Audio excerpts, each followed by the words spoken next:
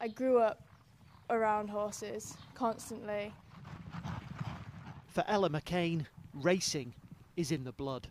The daughter of trainer Donald McCain, the granddaughter of the legendary Ginger. In the 70s, Ginger McCain famously trained Red Rum to 3 Grand National wins. Back then, no woman had ever ridden British racing's showpiece event. Earlier this month, Rachael Blackmore became the first to win it. Rachael Blackmore raises the bar still higher. I've grown up watching the Grand National, and to finally see a female win it, it was just amazing. But I think we've gotten to the point now where we wouldn't class ourselves as female jockeys, we'd just be classed as normal jockeys. Since Charlotte Brew became the first in 1977, 19 women have so far ridden the Grand National. It's hoped that Rachael Blackmore's win this year will encourage others to do the same.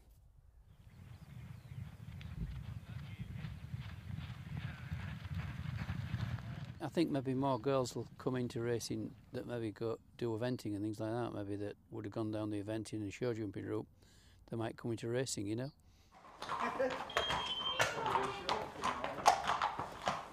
Here at the National Horseracing College in Doncaster, the current intake was certainly inspired by Rachael's win. It's amazing to see. I mean, I really loved her before, even before this year. She'd been doing great before then, and now it's just great to see that she's got that far and she's made that stamp for everyone. I've always loved her, and I've always looked up to Holly Doyle as well, so like just the females are doing it at the minute for us. But yeah, her winning the Grand National was like a wow, like it's our time now. For all girls out there, it's kind of inspiring, and like you can do it, you know, whatever you want to do, girls can do it now. Girls that come here now will realise that they've now got a role model, they've got somebody to aspire to be. You know, there's Rachael Blackmore on the national hunt scene, and then of course there's Holly Doyle on the flat, amongst others. So I think that girls are now going to realise that it is achievable and it can happen.